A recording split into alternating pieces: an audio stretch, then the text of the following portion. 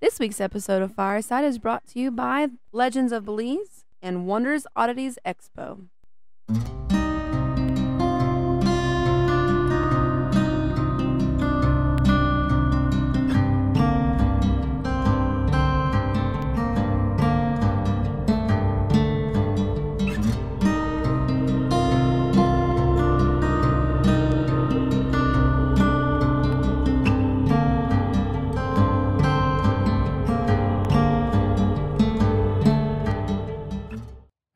You're listening to Fireside Paranormal Podcast. My name is Jordan Cline. As always, I got a fun show planned out. My guest today is Dottie The Psychic. We're going to talk about all kinds of fun things, personal stories that she has.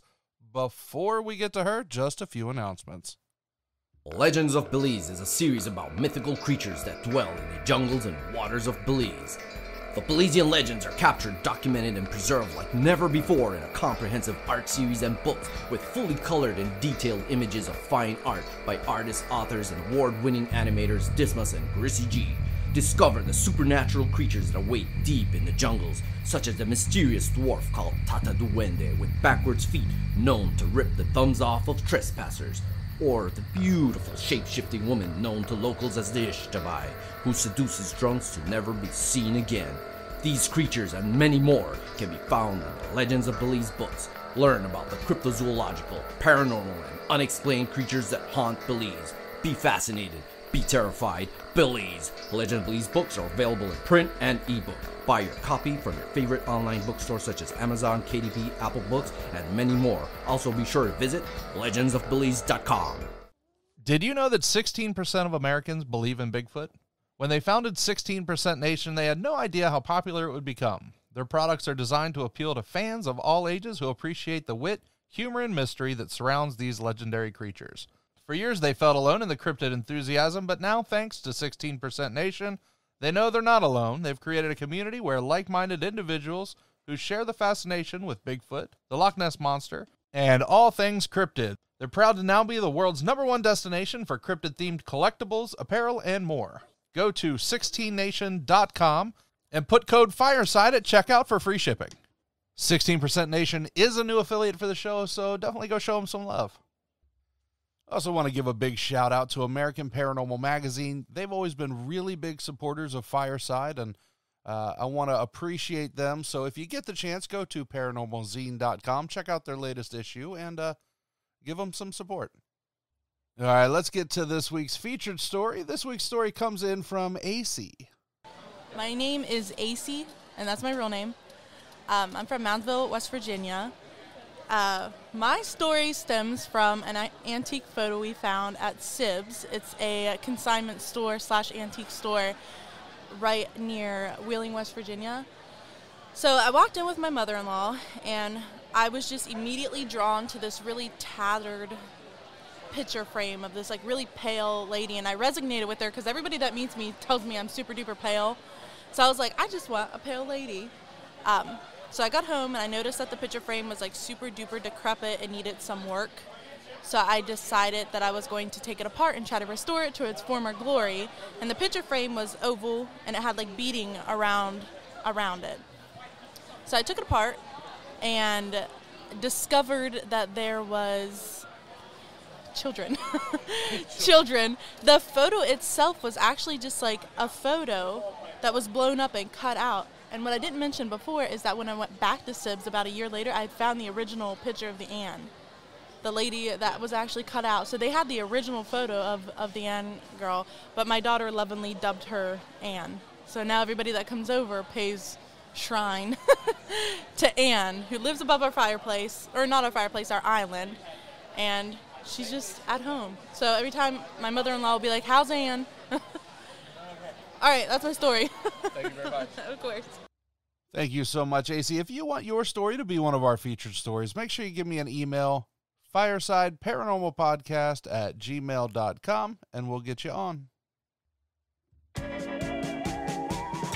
Hey there, curiosity connoisseurs. Are you intrigued by all things strange, weird, and unusual, but too embarrassed to talk with your friends and family about it? Well, we're your family now. Join me, chronically curious Katie, And me, combat veteran Chris, as we don our tinfoil hats and question everything. From crazy mysteries, out-of-this-world conspiracies, and the unbelievable happenings all around us. Let's try to stay sane as we laugh and explore together through our podcast, Stop Thinking with Your Butt. Wherever you like to listen. All right, I want to get to my guest. Join me by the fire as we welcome Dottie The Psychic. Dottie, how are you today? I'm doing all right. How about yourself? I'm so good. Thank you so much for joining me on the show. I'm really excited. We do some conventions together, so we do talk and just we have stories off of camera. You know what I mean? Like we talk without the mic, so I figured, it was about time we got to chit-chat a little bit with Mike. Yeah, I think I told you some of my more interesting stories. I mean, I've got a lot of, actually, it's funny because as a psychic, you're kind of tuned into the spiritual world. So the stuff that rattles most people's bones, you're like, oh, it's Tuesday. It's just a normal Tuesday. Like, yeah, I saw somebody walking. I saw a shadow figure walk by. I'm like, say hi. What do you want me to tell you?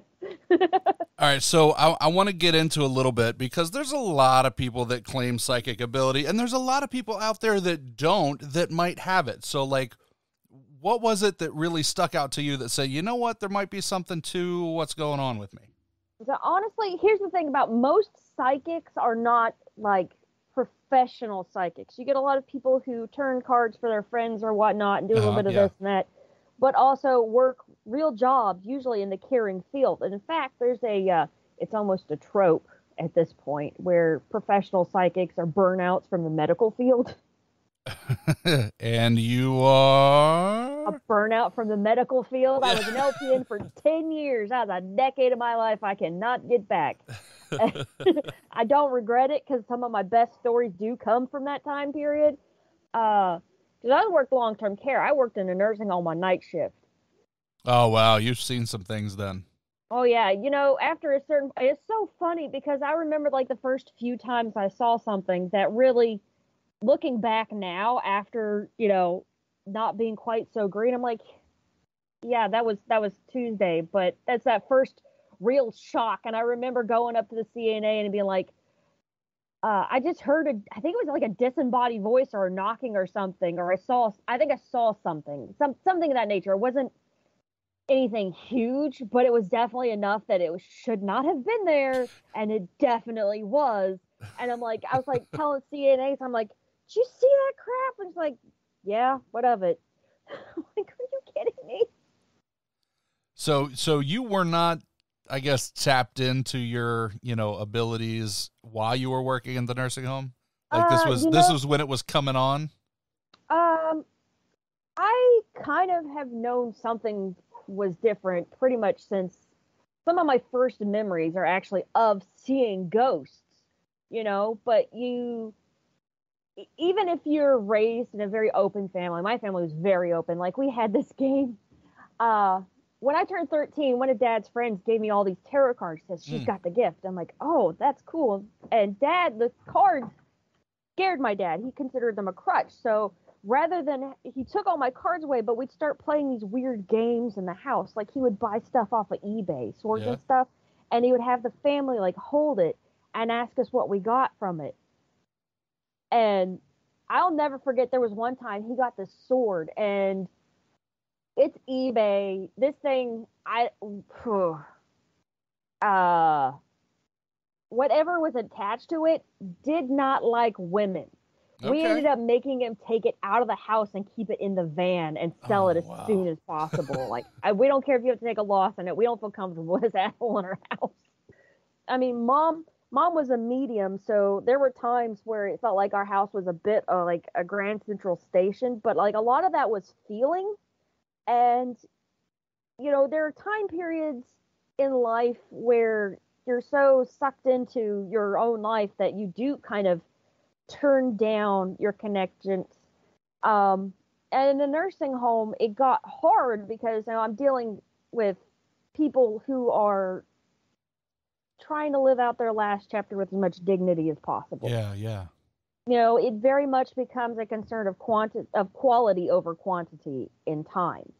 And dignity and living So that's a lot for a person with powers, or well, not powers, with a gift to take on. And I've seen a lot of people burn out from not being able to handle it. And one of the ways to handle that was to sort of just learn to shield yourself, kind of turn it down. Yeah. But you couldn't. Sometimes it was strong enough nobody could turn it down. I'll never forget one time we were all sitting, it was like 3 a.m. and we were all sitting around. We gotten all our work done. Everything was cool. And we're sitting around telling ghost stories at 3 a.m. And we're like, yeah, all this. And it wasn't like ghost stories from like long distant past. This was just like stuff we'd experienced in our career. And this red cloud just passed by the open doors. And we're like, did you see that? And yeah, I was like, oh yeah, that's just the red. And one of the girls that had been working there for a long time was like, oh yeah, that's the red woman. She shows up every now and again. Oh. Usually right before we have like we go into a death cycle. Those were always the weirdest. So what is a death cycle? A death cycle. Okay, so if you work in a place where people die on a semi-regular basis, where you're handling end of life care is what it's called. Palliative care, some of them, but often just geriatrics. People die, and they usually go. It's almost like death has a short bus. It's like, okay, I've got 3 seats, so at least 3 people are going. You know, I'm not making this stop for nothing kind of deal. And like, it was almost like this presence would kind of hang around. Anybody who's ever worked the healthcare field will tell you that like anything that has like a motion sensor on it, hand sanitizers, towel dispensers, sinks, they'll just go off. Really? Yeah, it was so bad at times. Like there was a hand sanitizer dispenser right before you walked in the back door, because the staff parking lot was behind the building, and so you had to go through this one door, and right by the door was this hand sanitizer dispenser. And that hand sanitizer dispenser, just before we go into a death cycle where we'd lose 2 or 3 people, usually at least 3 people, and there was a like one you expected, one you didn't expect, and one in the hospital. I was gonna ask, like, how many would happen at a time? At least 3. Sometimes it get up, if something was going on, like there was a flu or something going through, there might be more, or, and just the weirdest stuff would happen. I've seen that like terminal lucidity. I've seen that a couple of times. That was a strange one to see. But the hand sanitizer terminal lucidity. Terminal lucidity. Yeah, I'm going to throw a lot of facts at you real quick. Oh, yeah, you're using a lot bigger words than what my brain can handle. Terminal lucidity Dumb it up for me, Dottie. So when somebody's been sick for a long time and they're not able to function, a lot of times people who have like Alzheimer's, or we had one lady who didn't speak a word for a decade suddenly start talking to us. And she told us like all about her life. And she still wouldn't talk to everybody, but there was a couple of us that she just opened up to all of a sudden one day. And she seemed really happy, where she'd been very, very kind of almost morbid, lurky kind of her for 10 years. This woman had been, that's a sad story. Like, she'd ended up in this nursing home from California because she'd moved out to live with a lady, but she didn't take care of her diabetes. And the woman that she'd lived with was like, if you're not taking care of yourself, I can't take care of you. And she was a ward of the state. Wow. So she was very isolated in this nursing home, and that's not the best of vibe. A nursing home's not someplace you want to live. Nobody wants to go to the nursing home because it is restrictive, and we make it the best experience we can, but it's still a place where people are living out the last chapter of their lives because they're not able to stay at home for whatever reason. No family, too much, and people who very much love their family would have to put people in the nursing home because they were not capable of giving the care that person required anymore. So she ended up in the nursing home, and she just stopped talking. Like almost like she'd made the conscious decision not to speak to anybody. Nobody had heard this woman speak for I want to say like a decade. Some of the older CNAs were really shocked. I think I'd been there for 5 years and never heard her talk. Yeah, but then she just opened up to like 2 or 3 of our CNAs. Like she had her favorites on night shift and her favorites on day shift. And 2 or 3 days she talked, like, I think it was like a week. She was talking to us. She was telling me stories about her life and everything. And then right at shift change one day, the CNA came and got me. She says she looks pale. She's making weird noises. Like, I went in there and she's obviously dying. She went very quickly right at shift change between the 2 shifts that she liked. Oh, wow. Yeah. Now, at this time, I know you said that you kind of toned it down while you were working there because of everything going on. Like, could you tell when something like this was going to happen? Like, is that kind of in your gifting? It wasn't just my gift. It was so very obvious that even somebody who was skeptical, I don't think you could do long-term care nursing, especially on night shift, for very long and not have some questions about how the universe actually works, because we can sit there and philosophize, and most days maybe it's easy to think outside in this real world that there's nothing else going on if you don't have at least a little bit of the gift. It's more like I have a heightened sense. I think everybody has some sense, and then there's some things that, like, physical things you can't deny happened. Especially like all that. We had a computer set fire one time. Like, you can't not notice that. Like, it started smoking and everything, and that was right after they took out the hand sanitizer that emptied itself so many times that they stopped refilling it. Like, next time, just fill the thing a quarter full and leave it out there. Yeah, like, if it wants to be known, it's going to be known. Oh, the electronics would go on the fritz. People would hear disembodied voices. You start seeing stuff. One of the moments that really got me, I had this resident who had Alzheimer's, and she was always like, when I first got in there, she always wanted to go home to her husband. Norman was his name. And she'd yell for him, and then her condition progressed, and she kind of reverted further back, and she said she wanted to go home to her mom and her dad. So I hadn't heard about Norman in like a year. She wasn't looking for Norman. She was looking for her mommy and daddy. She's like gone back to like 8 years old. And then one day she is just like, we cannot get her. Like, the CNAs come and get me. This is how all my great stories start. The CNAs came and get me because I was one of the nurses that you could find pretty reliably. You know, I believed in what I did. I believed it was kind of a holy task to take care of people in their final stages of life. So I go in there to pull her out, and she is fighting us. This woman in a wheelchair is fighting us to get into this other client's other resident's room. I've got a whole history. Anyway, so she's fighting to get into this resident's room. The resident's at lunch. This was like the day before I went on vacation. So I'm like, okay, I get through. We finally pull her out, but she's screaming, "Norman's right there! I gotta get to Norman. He's right there in that bed." And the bed was empty, like, because the resident who lived in that bed was off at activities. And not named Norman, right? And not named Norman at all. She was just like, she was in fairly decent health.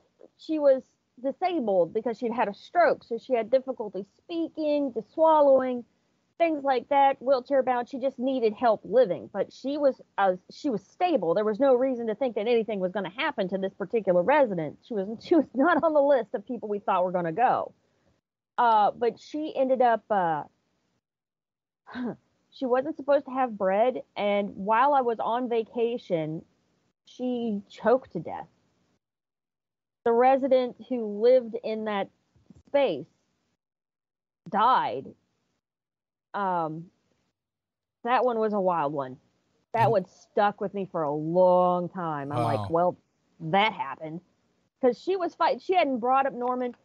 The resident we've had to drag out of the room hadn't brought up her dead husband for literally a year. She was not, I don't think she remembered him at that point. We thought she'd like regressed back to the point where she was 8 years old. Yeah. But she was like screaming, "He's right there. I got to get to him. He's right there." And I don't think she died during that death cycle. It wasn't too long after that she also passed away. Now, when they go, because you always hear about like hospitals and things like that, just, I don't know if I want to say being more haunted, right? But there's so much death and emotion and things like that that happen at these places. So in a nursing home, right, where literally people are going to live out their last stage of life, do you find that there's a lot more staying around? Oh, yeah. Well, okay, so it's a little different. Like, if you go into a place that used to be a hospital, used to be a nursing home, you're going to get activity. Uh-huh. That activity that you get in a place that is closed is never going to match up to the energy and craziness that's going on when you've got living people passing. You know, Maybe you just don't notice it as much when they're Right. living and when it's full. I think here's the thing, like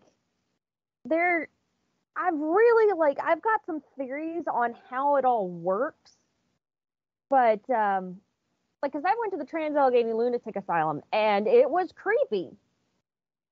It set my teeth on edge. It definitely had that vibe, but nothing like when I was working night shift.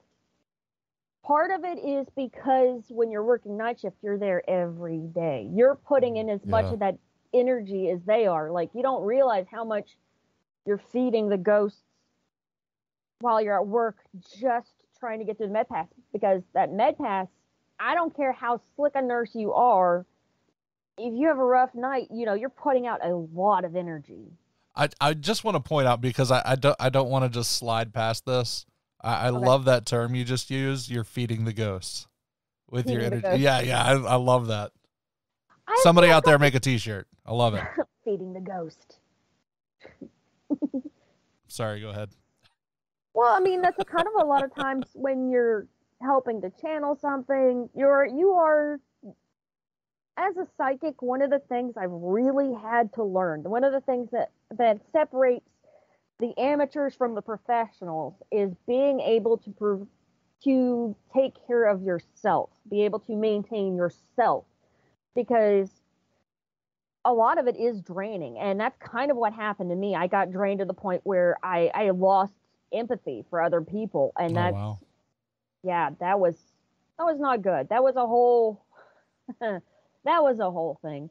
But you are kind of giving energy over. As I noticed, like, once people died, their spirits were allowed to pass. Sometimes they'd get stuck, and you'd have to, like, hey, honey, you're dead now. You don't have to go. You can go home. There, see the bright light? Go home. So I want to ask you, because it sounded like, and I'm kind of digging back to what you were talking about a few minutes ago, with your family, right? Your I just throw stuff at people. No, you're good. I like it. But your family is all, to an extent, it sounds like, psychic as well, right? Do you think it's more genetic? Do you think that this is something that, I know you said like everybody kind of has, but do you think it's more of a genetical occurrence? I think more, because I think, this is one of those questions that I can't personally argue, because I do have like a lineage of psychics. Like, my great grandmother on my mother's side was a spiritualist. She was actually a pastor in a spiritualist church, which is they're the ones who, like, as part of their service, provide free mediumship. So, I mean, like, she did that. And then my grandmother on my mom's side would call every time they tried to be intimate as a newlywed couple. She could call like clockwork. I have kids that that try to figure that one out too, And I do think that embracing it is part of what makes me stronger. The fact that it is a part of our family and we accept it makes us more willing to develop it versus trying to suppress it.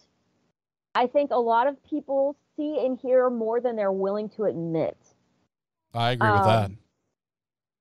Everybody has some sort of, even like, I've seen some stone cold atheists pull some stuff that I'm like, I don't know how you did that, but I'm just going to stay over here out of the way. Especially if they're people who are like, I make my own will, or I make my own luck. I will bend this to my will. People like that, they have a natural magic, and things will fall into place in some weird ways. Just because they willed it to be that way. And I'm like, okay, just remind me not to piss you off. Now, for you, like, how would you kind of explain your giftings? Because I know you say you see things, you hear things. Would you, like, when you see things, are they like people there? Are they shadows? Like you mentioned, like a red cloud. It's funny because that's something that you don't necessarily have to have the gift to pick up on. Like, there are things that are so obvious that you don't necessarily have to be gifted. My gift is very much being able to look forward, to look into people's lives. And it's hard to separate what is, like, psychically attained and what is attained through just having talked to a lot of people. So I think of my gift as being more a gift of compassion than of being singularly psychic. So okay. Yeah. But you see things as well, though, right? Oh, yeah, all the time.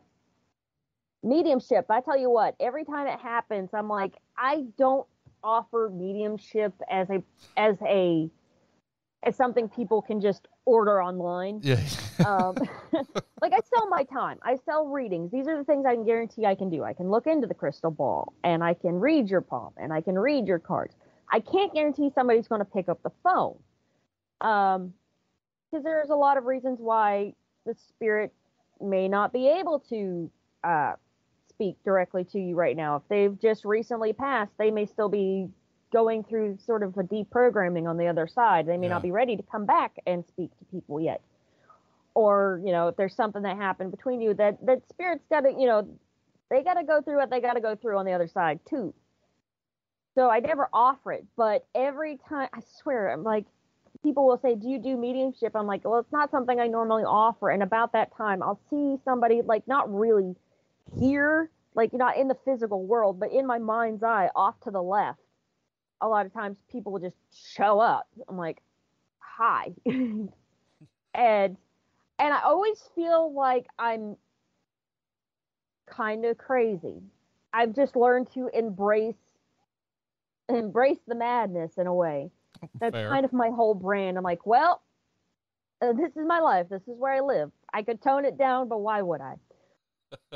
And so, like, every time I'm like, okay, let me describe this person, this, and this. And a lot of times people are, like, confused at first. And then I'll hit on, like, a detail. Like, somebody will be pointing something out. They'll be like, look at this or that. Or I had a lady come through so clearly the other day. And I was doing just like a romance life reading for this guy over text. No, it was a phone call. It was a phone call. And it is a lot easier to do phone calls than text. I hate text. I'm sure. But I can do it. I don't know. Sometimes I'm just like, okay. I just kind of ask the thing that connects us all, what this person needs to hear to have a happier life, to live better.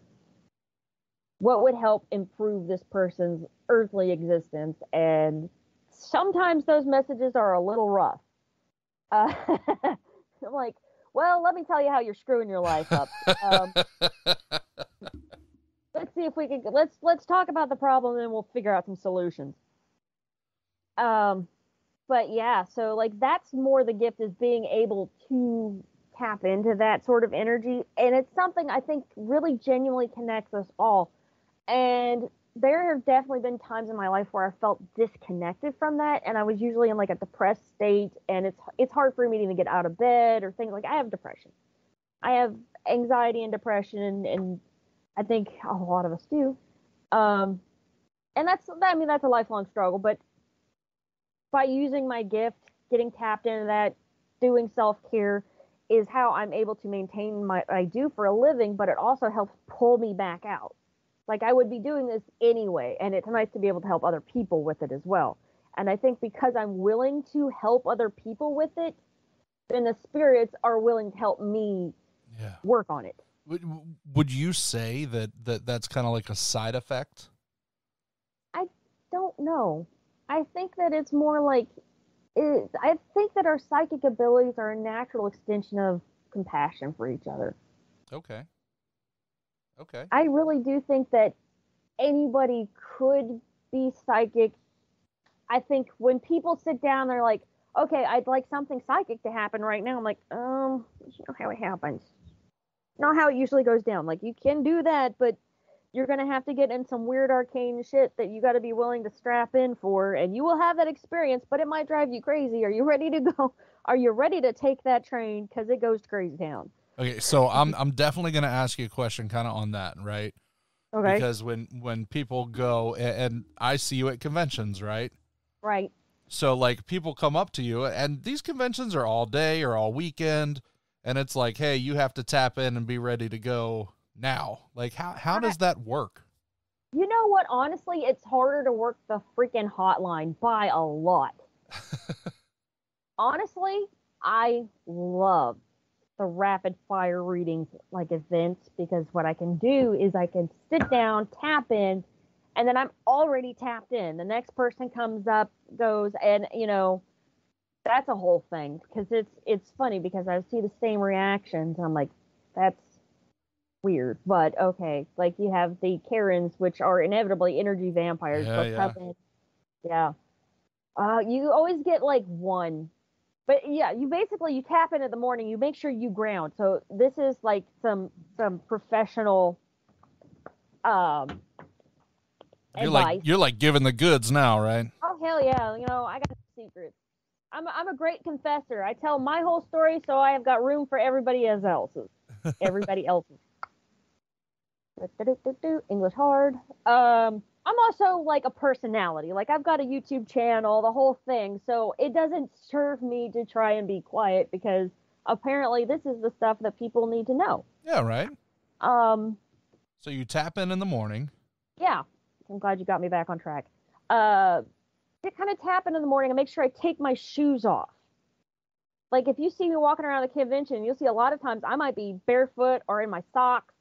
And a lot of times the first thing I do, take off those rubber soles, because that's an insulator, and you're trying to make a circuit between like the higher energies, because you're kind of pulling energy. Because you've noticed, like, if you get a room full of psychics reading, it doesn't matter how cold it is outside, it's warm in that building. And a lot of times when I go to kind of disconnect for the day, I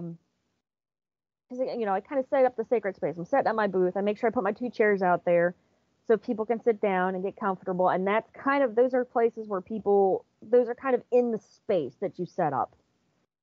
So as long as you're there and you're pulling that energy, people will be naturally drawn in, usually. A lot of times they'll just come and sit down. And so there's different tricks to try and get more tapped in. Like, you work with it. Like any other tool or anything else, you've got to maintain and work with it. Sometimes it's finicky.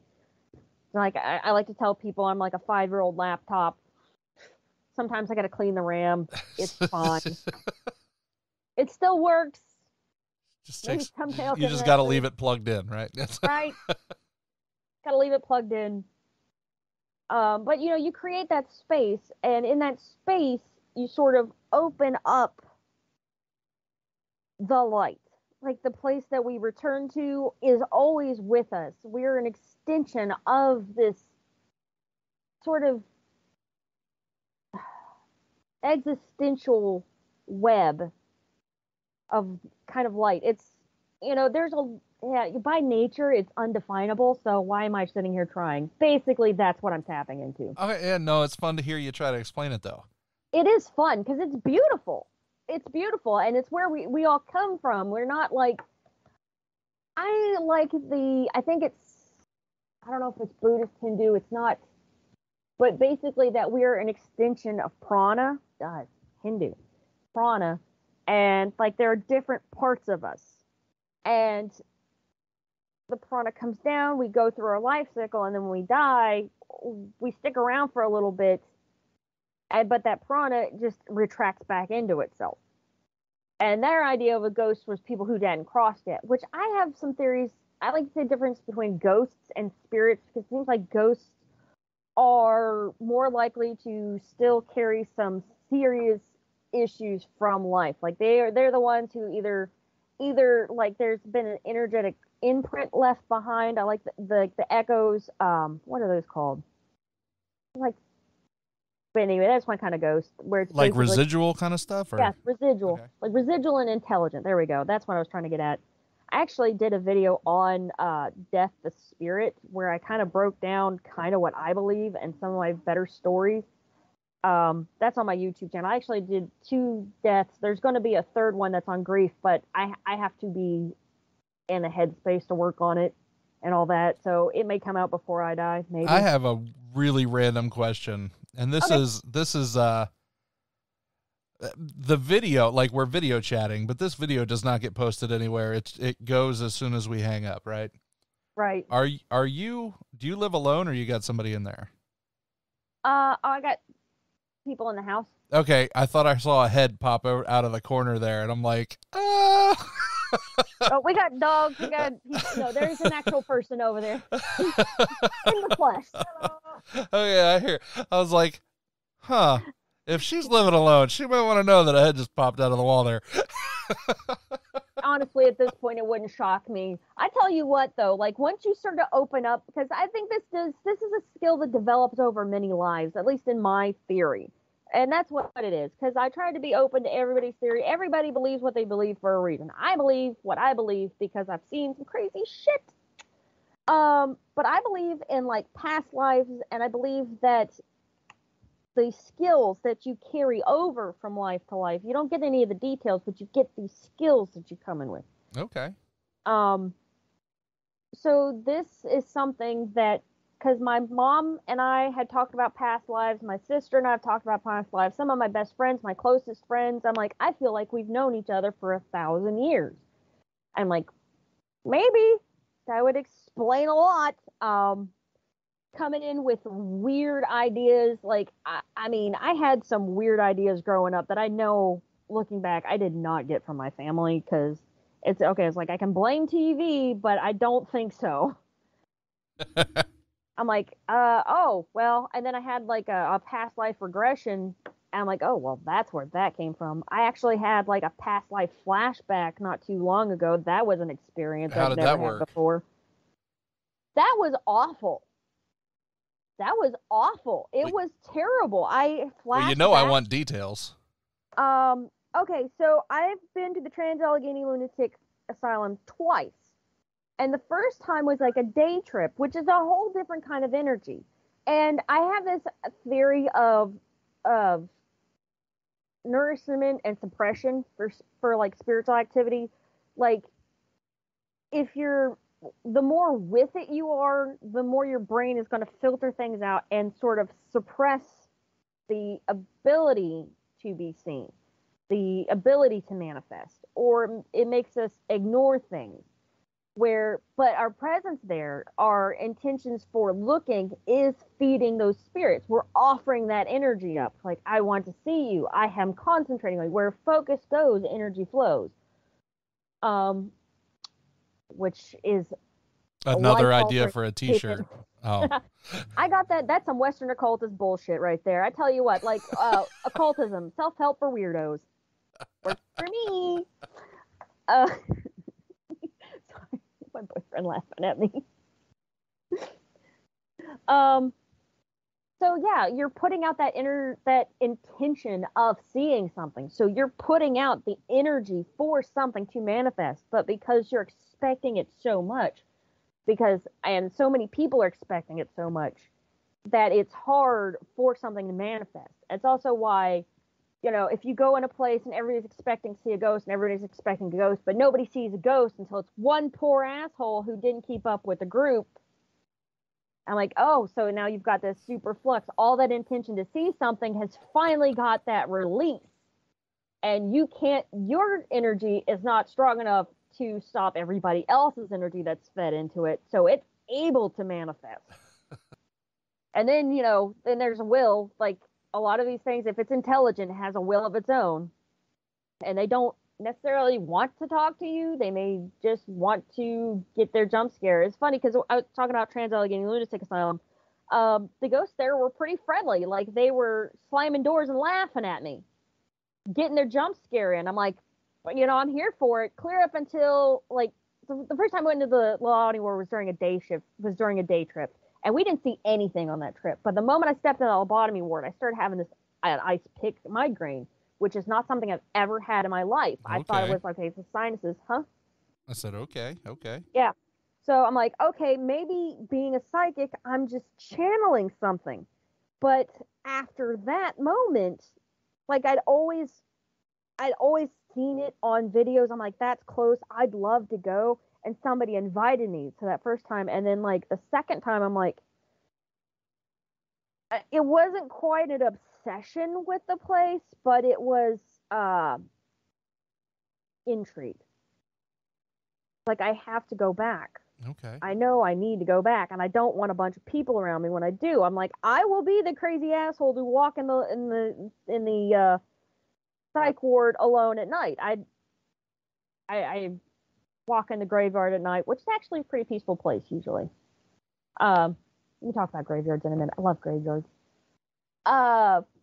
So we're taking the tour before we're allowed to go loose and check out all the places. We basically have free reign of the place as long as we don't damage anything, no fires, no Ouija boards. I'm like, yeah, don't bring anything new into the house. Like, we've got a good ecosystem here. We were friendly with the spirits now. Let's not screw that up. Let's not.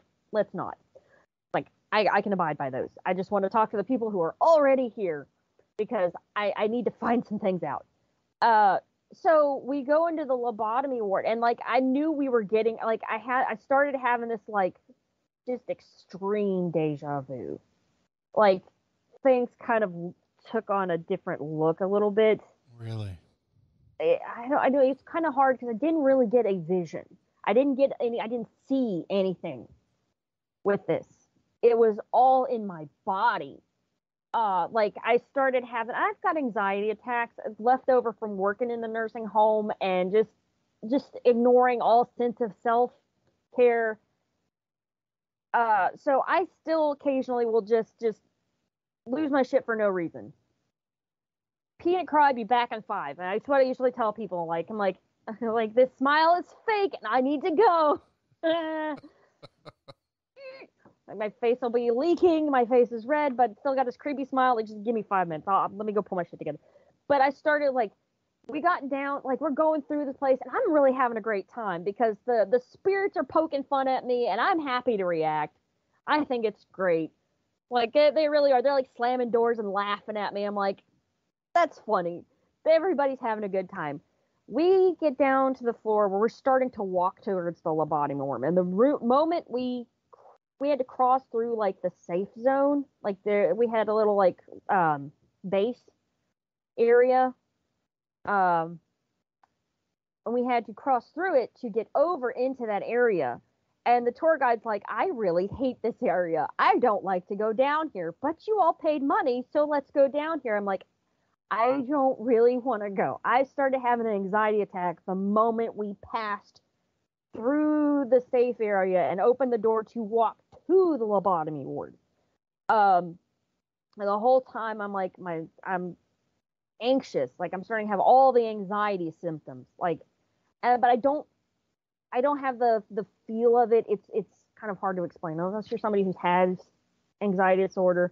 There's, like, that point where the racing thoughts. I didn't really have the racing thoughts. I had the psychosomatic feelings, like my body's tight.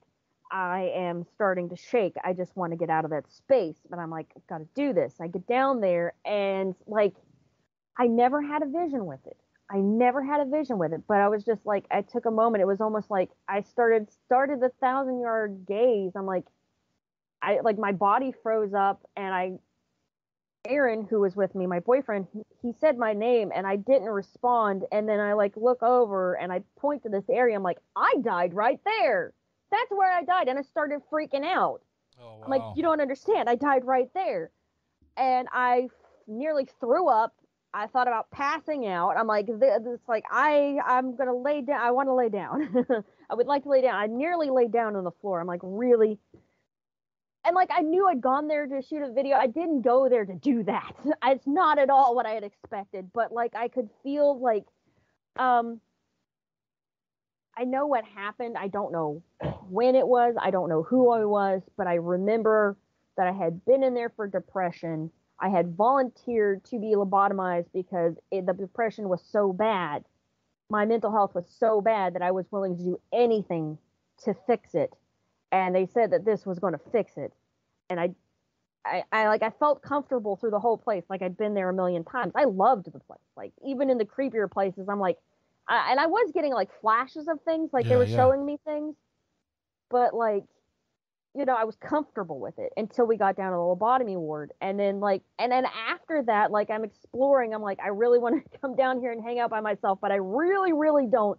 So I'm like, I kind of got what I needed. We had to go back. I had to sit down. I mean, it took me a minute to pull my shit together. And I want to give the crew that went with me, my friends there, handled that like pros. They gave me space.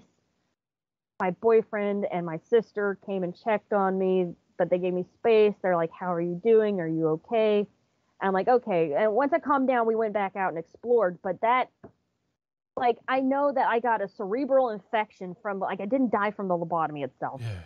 I was unable to move or do anything, but it was the infection that killed me because it created this pressure that I remember I felt like there's these things called contractures where if you don't move at all, like if you lose function of a limb, a lot of times you'll see with stroke victims, their hands will curl up. And that's because the muscles themselves will contract. And they're very hard to deal with. But I felt my body do that a little bit. Like I felt myself curl in. I have a question. Yeah. Right. So you felt this, you didn't see anything. I didn't see anything. Like usually I get like a picture that's almost like, it's funny because I describe it, it's almost like a picture on the inside of my skull, like right, it's usually here or here, but it's more of like, almost like a memory. But there's like a spatial awareness to it. Like this is where dead people go, this is where visions go, and over here's my imagination. But with this, with going into a place like that, is there any chance that could have been a type of possession? I do not believe so, because I've had other spirits show me their deaths. Okay. I've had that happen before. I've had them like, okay, well, tell me how you died. A lot of times, like this is one I'm hesitant to talk about because there are real people with real trauma out there. And describing something that you've experienced as a psychic. Yeah. I understand that. You don't have to dig into stuff like that. I think it's important for people to hear, but also you have to respect that there are living people with living trauma in this life. So something that happened in your past life, you may still be dealing with it, but it's not the same as living trauma. You know, it's not the same as if it had happened in this life and you had survived or something like that. But so there's this one time, there were 2 times that a spirit showed me their death, and they were both just completely rattling, but it was not like that at all. Because the first time I went in there and I thought I had that ice pick headache, I thought, okay, I'm in the lobotomy ward, it would make sense, but it didn't feel like it was coming from outside. Yeah. Like this wasn't something being shown to me. This was inside me. This was something that was happening to me. Wow. Whereas when I saw like the death visions, one of them I did get like a first person view, but it was like being in a video game almost. Like it was like watching a movie. This guy was, it was a Vietnam vet who had gotten pinned down in the open, and I watched my buddy to the right drop. I saw the buddy to my left drop and then fade to black, and that was the whole thing. And then I woke up out of that, and the guy standing next to my bed. I'm like, okay, buddy, go home. There's the door. Thank you for that, and get. Well, yeah, I mean, I think that's the gift that my mother had, because she was a natural medium, and she's the one who showed me how to open the door. She's like, you just sort of, you feel the light, and then you imagine a door and open it, and then the spirits can pass through that. And that's a way, because that gives, I think in a way you're creating a visual indicator for something that is so beyond our understanding in the physical world that when you die, you're not ready to accept that temporal shift, that existential change. Where people who kind of studied it and been around it and worked with it, you're like, okay, well, like my brother, he was also a natural medium. He worked with spirits his whole life, and when he passed, by the time he had died, he'd already crossed over. He knew what to expect. Yeah. Like, I think I don't think he was stuck around for a day. He just was like, well, let me go check in, I'll be back, kind of deal. Now, I do want to ask you, because we are out of time. You said you do YouTube and things like that. Like, start plugging your socials. How can people find you? What's the best way to get up and follow what you're doing? I didn't realize I'd been talking that long. I just dumped all that on you, didn't I? Like, this is my life. I tell these stories all the time. Like, I feel like I shortchanged you, because there's way more detail to a lot of them. But no, we're about to hit on Patreon too. So if anybody wants the second half, they got to jump on Patreon. All right, you know what? And you can check out my Patreon too at DOTTIE that's my website. I do have a YouTube. I've got Dottie The Psychic YouTube. I've also got Madame Tortuga's Lounge, where I do a lot of local community things. Like, I've got Psychic Shopping, which I tried to go to a lot of the metaphysical shops and help plug them. And a lot of people who are also psychics or Reiki workers, or if you're interested in being on that show, let me know. What's the best way to let you know on that? Is there a preferred message, or like a message board, or email? Or you can reach me through Facebook. You can reach me through email, DOTTIE the Psychic @gmail. If you're interested, I try to answer my chats pretty quickly on Facebook. Those are good places. I think there is a place to send me a message through the website. A lot of what I do, I go out and I look for people. I haven't really had a whole lot of people look for me, but definitely if you like Patreon, if you pay me $5, I'll definitely pay more attention to you. Not gonna lie.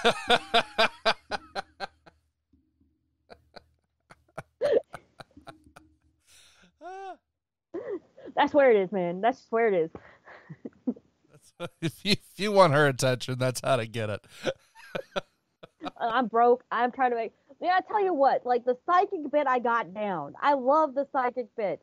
I actually, like sitting here right next to me, I've got a guide to palmistry so I can learn more about the psychic bit. The business bit, the electronic bit, I'm like, psychics and electronics don't traditionally get along, but I've learned to treat them the same way I treat everybody else, and so we get along okay, and I think that's part of the chaos that is me. All right, Dottie. All right, so what we're going to do, hang tight. We're going to jump on Patreon over there. But thank you so much for coming on the show. Thank you for all you do. This has been a lot of fun. You got a lot of stories, so we're definitely going to have you back on here. Thank you. I appreciate you having me on. All right, you have a good night. Safe travel and much profit to you. Bye-bye. And with that, the fire is out. Thank you so much, Dottie. Thank all of you for listening. If you haven't had the chance to connect with me online, Fireside Paranormal Hub on Facebook. I'm also on TikTok, Instagram, Twitter at Fireside Parapod. That's Parapod. If you have not yet joined the Patreon, patreon.com/Fireside Paranormal, you're missing all kinds of fun things, giveaways, bonus audio, behind the scenes conversations, and really so much more. Again, that's patreon.com/Fireside Paranormal. Tiers start at just $1. And I also know how bad you want that sweet, sweet, sweet Fireside merch. Make sure you go to firesideparanormal.com, click on that merch tab, and see what's available. There's always a sale going on, so make sure you check that out. I also want to just thank you all for sticking with me through this EMT class. It has been crazy and very time-consuming. There's only a few weeks left, so you'll start to see episodes coming a little more regularly. Again, you are amazing. Thank you for sticking with me, and thank you for supporting the show as much as you do. That is all the time for this week. Until next time, don't be afraid, only believe.